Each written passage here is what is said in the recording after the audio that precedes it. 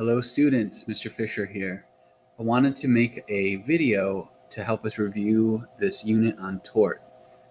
It's a huge topic. There's so many different types of tort. Each one has different parts and defenses. So I think this will help you, especially for a test. So let's do it. Quick reminder, tort really means civil. It's a private wrong. It's not criminal court. People are not going to jail, and the government's not involved at all. It's one private party, a person or a business, that is bringing a lawsuit against another person or business. You win damages, and that's usually money. So it's private wrongs. There could be crime involved. Some torts are also crimes, but in general, the tort has nothing to do with the government prosecuting people for crimes. You guys know it. There's three types of tort. Intentional, which we can prove with evidence there was intent. Negligence, there's a duty of care. The duty of care was breached. There's causation for the damages, and there's real damages. And then strict liability, we don't have to prove anything. It's the person or the company is strictly liable. That's going to be with ultra hazardous activities, defective products, and pets. Plaintiffs are awarded damages, so that's usually going to be money, and sometimes the defendant is also ordered to do something or undo something. So in the case of a toxic tort, that's strict liability. A company was found polluting a river, or they have buried toxic waste. Not only will they be forced to pay the plaintiffs for their damages, they may also be forced by court order to go dig up the toxic material or to, stop polluting in some way. There are three main types of damages. Compensatory, that is going to be to pay for the real damages. Those could be medical bills, damage to property. It could also be emotional distress. If someone is permanently injured or has an emotional problem and their life has been altered, they can sue for that. That's compensation. Nominal damages, that is much more rare. That's where the suit isn't filed because of medical bills or some kind of real damage. It's to prove that the defendant did something wrong. So truly it's about what's right and wrong. A nominal damage might only be like $1. So it's just a way for the courts to acknowledge the plaintiff had a case and they won their case. Finally, punitive damages. Those are added on top of the compensatory damages. That's the way that the court sends a message to the defendant and to other companies usually to say, hey, you need to do the right thing for your customers. You need to be more careful with what you're doing. Okay, so those are the types of damages. Now, when it comes to evidence, how do you actually win your case? It comes down to whichever side, the plaintiff or the defendant, has the most compelling evidence, the best evidence. We call that preponderance of evidence. In criminal court, you must be found guilty beyond a reasonable doubt. That is a much, much harder feat. In criminal court, we've got the government bringing charges against a defendant. But since it's a private wrong in civil court, it's really about the evidence. Just remember, if the plaintiff is more than 50% at fault, the defense is going to win that case. So if, let's say, someone brings a lawsuit against a car company and they claim that the car company is at fault for their injuries, but then the evidence in the case shows that the person driving the car was speeding, was not wearing a seatbelt, was under the influence, that's going to be much more evidence for the defendant. So even if the car is 20% at fault, that's not enough for the plaintiff to win. So the defendant has to be more than half at fault in order for the plaintiff to win the damages. Almost always, 9 out of 10 times, the cases will be settled out of court. So that's an agreement between the plaintiff and the defendant. It's usually a good thing. It saves time because court cases take a lot longer. Also, the attorneys have a lot more work to do, so it's more expensive. It's less risky for both sides. When you actually go in front of a jury and have to present your cases, you don't know how it's going to end up.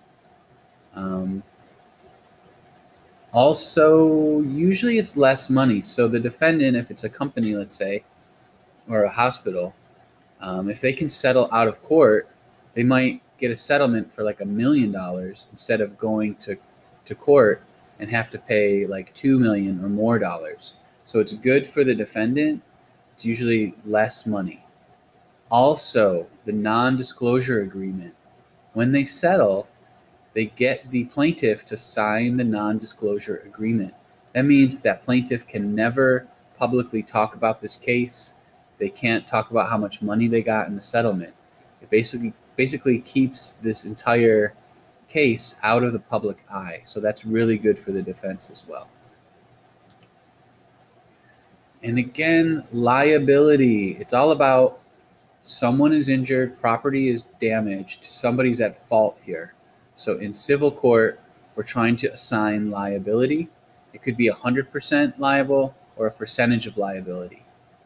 And it helps get justice for victims when there's not a crime or when the criminal court finds that someone is guilty and they go to jail or they have probation. That doesn't necessarily help the victims. So in civil court, victims of crimes or people who are victims of non-crimes can get some sort of justice, whether that's money or just the nominal proof that they were right, they were harmed. So let's get into the types of tort. Intentional tort is very similar to criminal. In fact, a lot of intentional torts are also crimes. Something that's a little different would be false imprisonment or emotional distress in the form of slander or libel. False imprisonment, classic example would be a shoplifter. A store owner can stop someone leaving their store that thinks they are shoplifting, they have stolen from the store. But they have to be very careful. So they could be sued for false imprisonment. Let's say they took the suspected shoplifter and forced them to go into a back office and then handcuffed them to a chair and left them there and said, "You're not coming out until you give us that property or you admit to what you did." You can't do that. That's false imprisonment. Store owner could reasonably say, "You're staying here, we've called the police, have a seat right here in this chair until the police arrive." That would not be false imprisonment. So an intentional tort, we can prove the tort through evidence. So very, very similar to criminal court. Also, for the plaintiff, this is the hardest to prove. The defenses would be self-defense, defense of property, consent, necessity. Those look pretty, the first two probably make sense to you. Necessity would be like a police officer in the line of duty. They may chase down a suspect and handcuff them. That's not false imprisonment. It's not assault. It's part of their job. So it's a necessity. That's a great defense.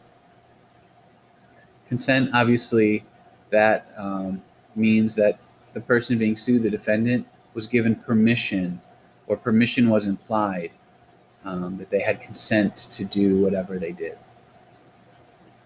Also in New Jersey, defense of property, you have to be very careful. You can never use deadly force to defend your property. And even with self-defense, New Jersey is very specific on how you can use deadly force to defend yourself. A few states have stand your ground laws that do allow people to defend themselves and their property with deadly force. It's pretty rare, and most states think that that is a unreasonable amount of force. Negligence is your most common type of tort. you can find negligence almost anywhere in any activity. That's why it's the most common. And that's why we have such a high, so many elements that you have to satisfy. Specifically, the cause and fact and proximate cause. Cause and fact is easy to prove. The doctor accidentally left a clamp inside the patient, and that resulted in some injuries, some illness. The proximate cause is harder to prove. So if we look at the case of Miss O'Leary and the Great Chicago Fire, she's milking a cow in a barn by lantern light. The lantern is kicked over by the cow, starts a fire in the barn. That barn catches on fire, burns down the whole block, continues to burn down block after block after block. You could say that she's the cause and fact of the Great Fire of Chicago, but not the proximate cause. Proximate cause means a reasonable person should be able to foresee that their actions would have that kind of a consequence or those kinds of damages. So the idea, imagine if Point Borough, if one person had a fire at their house and somehow that burned down the entire town, there's no proximate cause there. So yes, she was negligent in burning down her own property or maybe an adjoining property, but to say she is liable for all the damages of burning down an entire city, I would argue there's no proximate cause there. It was not foreseeable. And there must be real damages. Just to quickly remind you, in an intentional tort, that's where nominal damages could be awarded. We talked about Taylor Swift. She was awarded $1, and that was an intentional tort. In negligence, there must be real damages to property or injuries to a person. Medical care, auto accidents, attorneys, or if you think about the house party, if a family knowingly allows teenagers to consume alcohol or drugs on their property, that is a huge case for negligence. So those are the things that we've talked about. And usually insurance is involved. So doctors have malpractice insurance. You and I have auto insurance. That's because that allows us to have the insurance companies pay those damages. The defenses, these are also very tricky. So contributory, that is where the defendant says the plaintiff is more at fault than we are. So the plaintiff contributed more than 50% to their injuries. So that's the best defense. So 20% at fault, you can't sue for that. The defendant's going to win.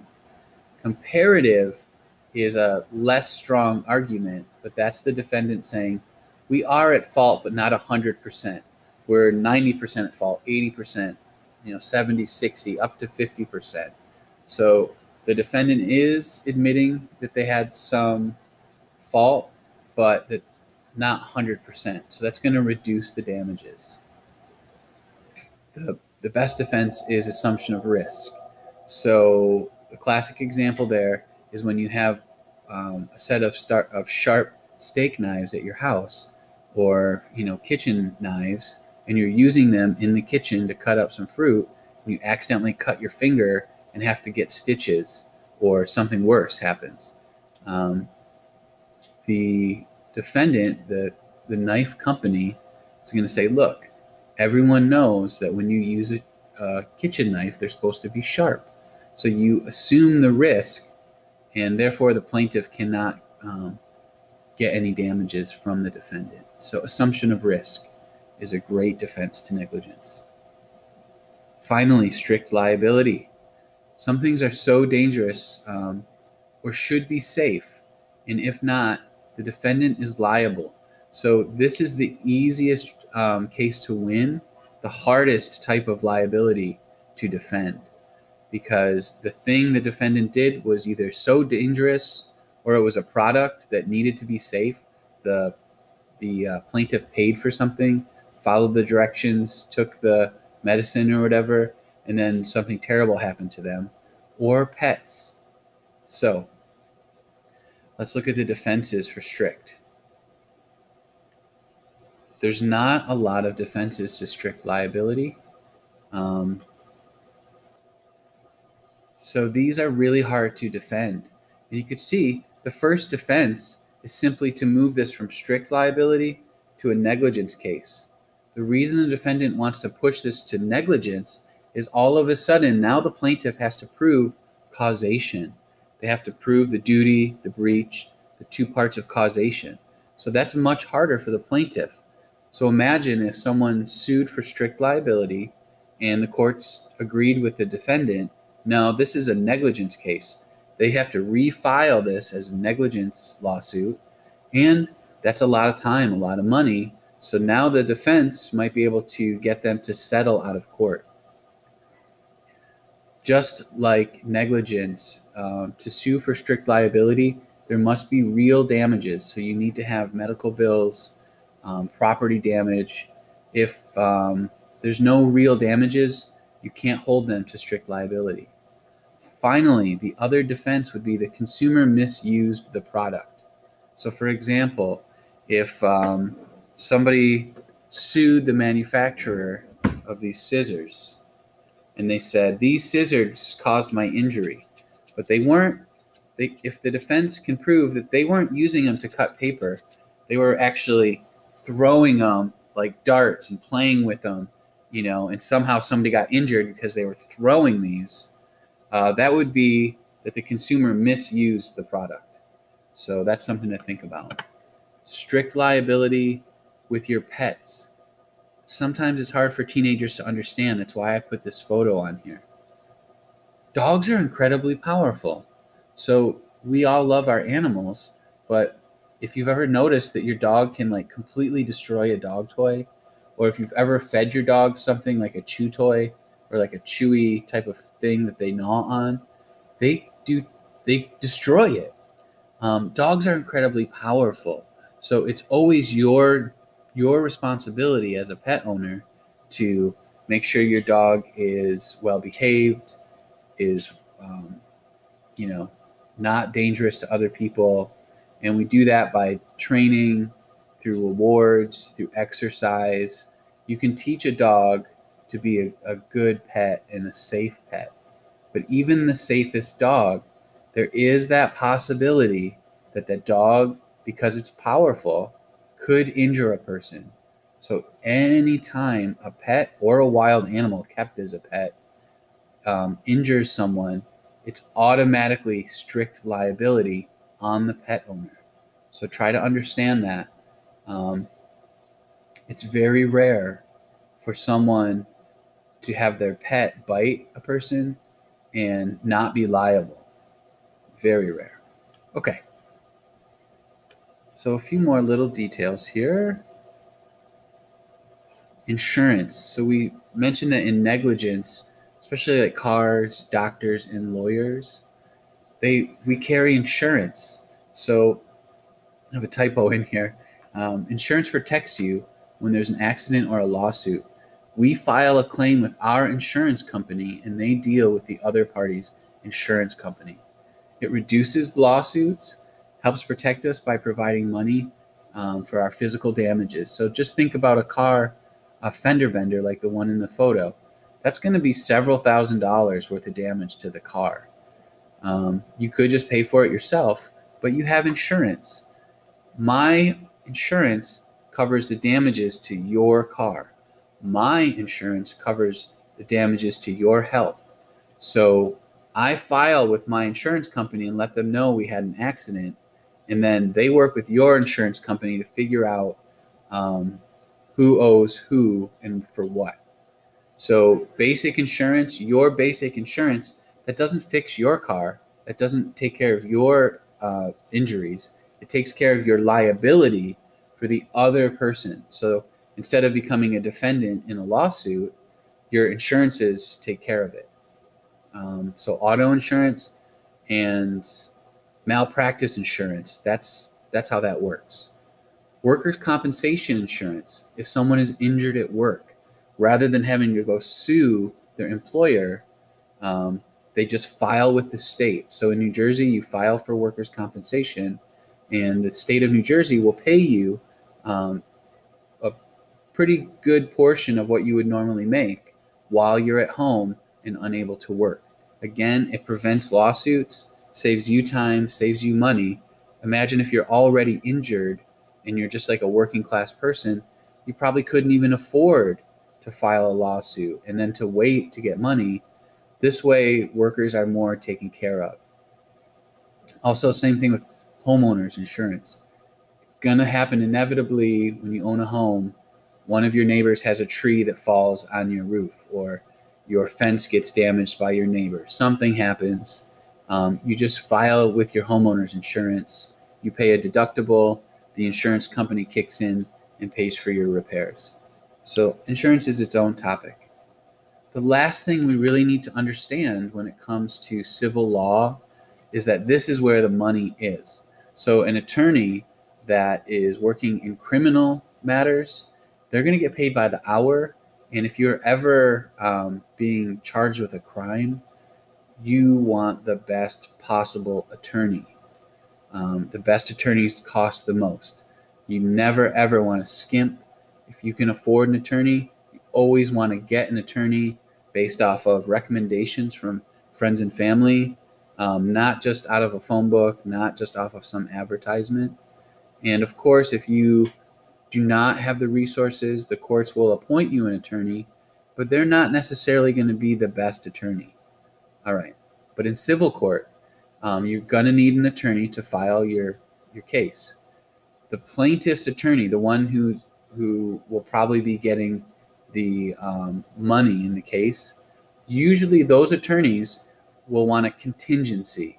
So they're basically going to represent you for free, minus like a little bit of money for whatever, but mostly they want a cut of your damages. So if $1 million is awarded in damages or settled, that attorney is going to take like 40%. So $400,000 is going to be their cut of it. So you can see that there's a reason this attorney is so happy. Attorneys are incredibly in demand. They're very highly paid, and the opportunity to make a lot of money, especially in civil court, is huge. So the defense attorney, they're not going to win any damages. So therefore, a defense attorney is going to be just like in criminal court. They're going to charge by the hour, and you're talking hundreds of dollars per hour. So just a little bit more info there. I hope this is helpful. And of course, you can check with me in class. I'll be glad to help you with this stuff. And just keep up the work. I hope you will consider going to law school as well. It's 3 years after your bachelor's degree. So you can study literally anything, get a 4-year bachelor's degree. You go to law school. It's 2 years of school. And usually the 3rd year, you're actually out working.